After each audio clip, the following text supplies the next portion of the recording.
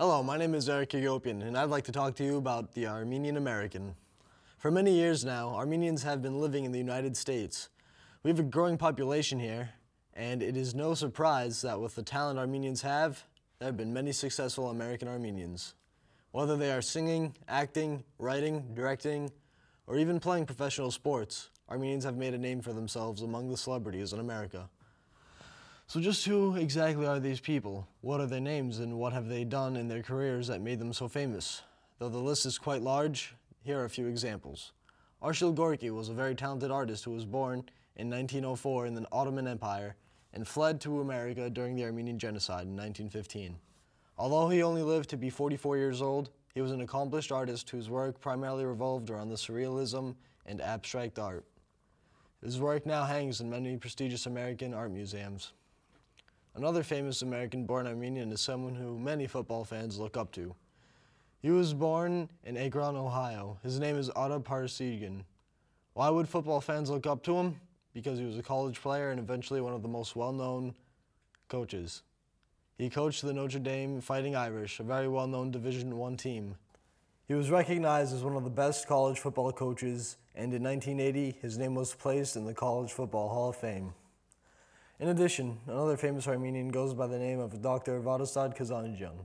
He is considered the father of plastic surgery for prosthetic limbs. He worked a lot with soldiers from the First World War, replacing limbs taken by artillery, grenades, and other explosives. He was known to many as the Miracle Man of the Western Front. One of the world's greatest tennis players is Armenian. His name is Andre Agassi.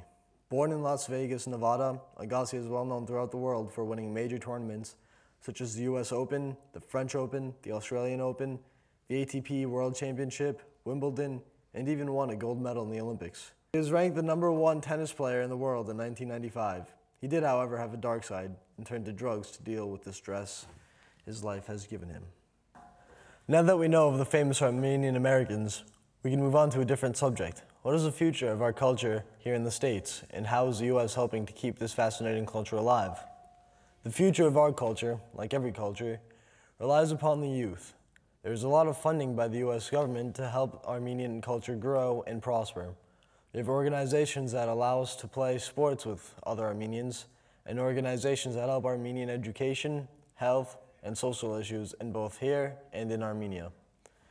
There are two main Armenian schools in Massachusetts, which are the Armenian Sisters Academy and St. Stephen's Church, which offers classes on Saturdays.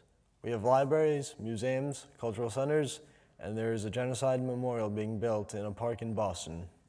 In Fresno, California, we have an Armenian college, and in Cambridge, Massachusetts, Harvard University has a Society for Armenian Studies. We have over 100 churches and over 50 American-based Armenian organizations, as well as many schools from preschool to university.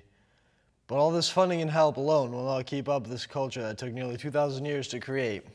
So we are given the tools to keep the knowledge and traditions of our culture alive wherever we are. Now it's up to us to use it to our advantage, to use the resources available to us, to never forget who we are and where we came from.